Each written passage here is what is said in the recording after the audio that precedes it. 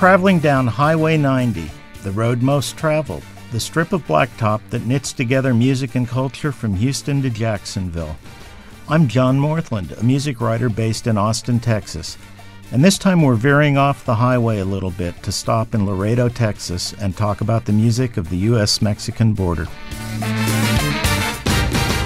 Y cada noche que me acuesto rezo y doy gracias por todo lo que tengo. Cada mañana me levanto y pienso, voy a tener un día mejor que ayer. Dios ayúdame. The border between Mexico and Texas is not really wholly American or wholly Mexican. It's sort of its own distinct place. A very clear third culture and tradition. The food is Tex-Mex, and it draws from northern Mexico and Texas alike. In the same way, border music draws from several sources, and it's both familiar sounding in some ways and really, really foreign in others. It's really interesting sound.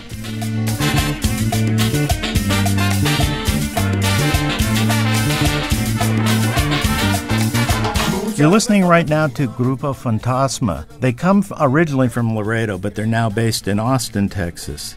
The music they play is typical border music in theory, but not really in sound. This group is typical in that its music does draw on a variety of different sources, but they're atypical because they draw on really different sources than most border groups.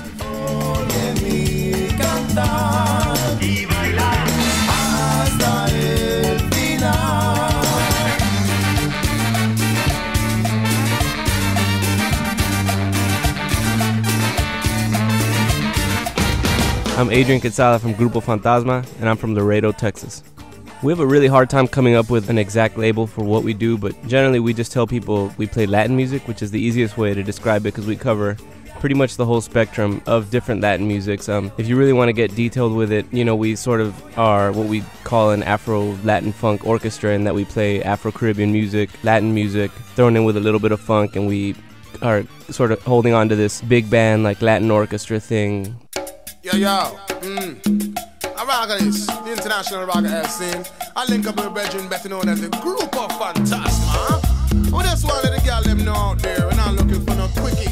We are the generation that grew up with hip-hop, with rock and roll, with punk rock, but we are trying to keep our foot, planted in this music that's been around for decades and decades before us. We just need a girl with dangerous with our vibe. She just have to be ready.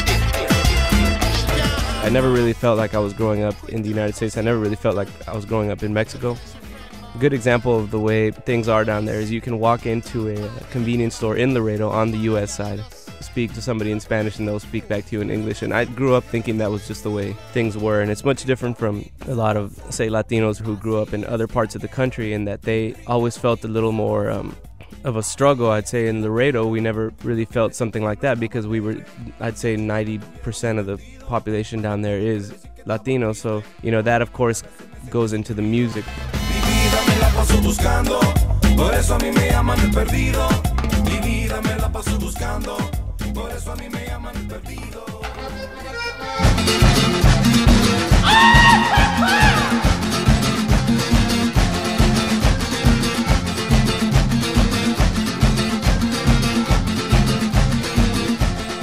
Really, Grupo Fantasma's music is probably best described as pan-Hispanic. It mixes all kinds of different sounds from Latin America. The dominant sound is probably salsa, but you can also hear some Carlos Santana, for example, in their guitar work, and Maceo Parker, who played in the James Brown Band and then Parliament Funkadelic. The specialty, though, is the cumbia.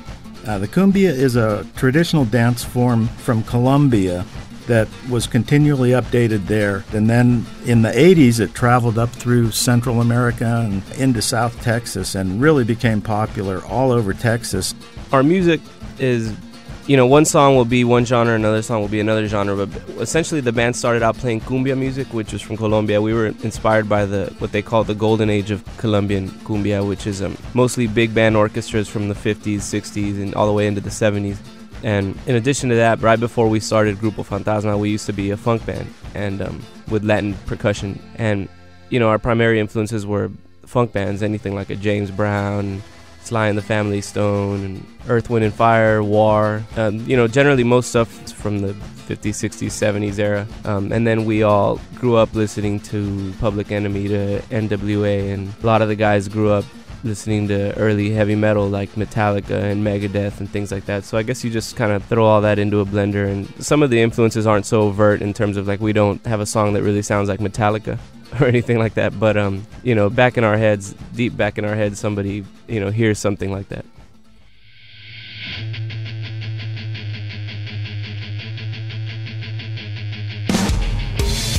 Y el fantasma te quiere vacilar, y el fantasma te quiere vacilar, y el fantasma te quiere vacilar, y el fantasma te quiere vacilar, vacilón.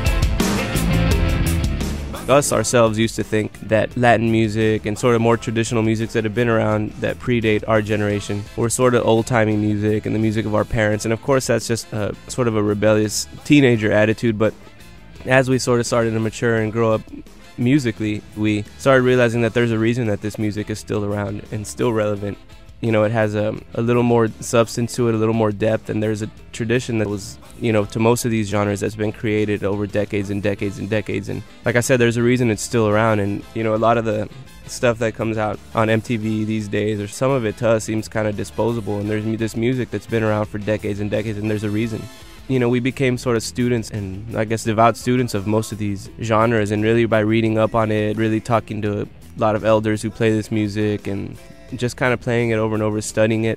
We're the first ones to say we didn't grow up playing in Latin bands all our life. We played what every other teenager played in a garage band. But, we came around to really appreciate this stuff, and that's sort of our mission, is to present this stuff to people who might not be familiar with it. No tengo agua, no tengo luz, no tengo cambio para el autobús, no tengo carro, no tengo juice, no tengo lana para fumar juice. Latin music, just like Grupo Fantasma, is growing increasingly more varied all the time. The traditional forms no doubt will hold on in the future, but a band like Grupo Fantasma is probably the shape of things to come. We hear a lot today about the fact that America will become increasingly Hispanic, that people of Mexican descent will be the largest minority in a decade or so. And somebody like Grupo Fantasma is sort of riding that wave and sort of creating it. Coming to see us play is just coming out to have a good time, and that's kind of what the cumbia bands that we remember seeing on the other side of the border in Nuevo Laredo would play all night long, and regardless of whether you knew what they were talking about or you could even understand them, most of the time the sound systems were so terrible that you couldn't even hear what they were saying. You would just dance all night long and party, basically.